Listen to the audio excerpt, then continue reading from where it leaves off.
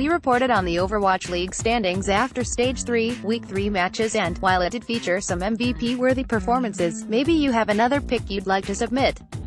Every tweet using the votes from Overwatch League's rabid fans will count for 25%, which is a great way to get the community involved in the process.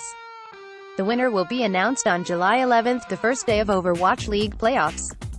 Another way fans can get in on the Overwatch League hype is by snatching up in-game content via their Twitch accounts and the Overwatch All Access Pass.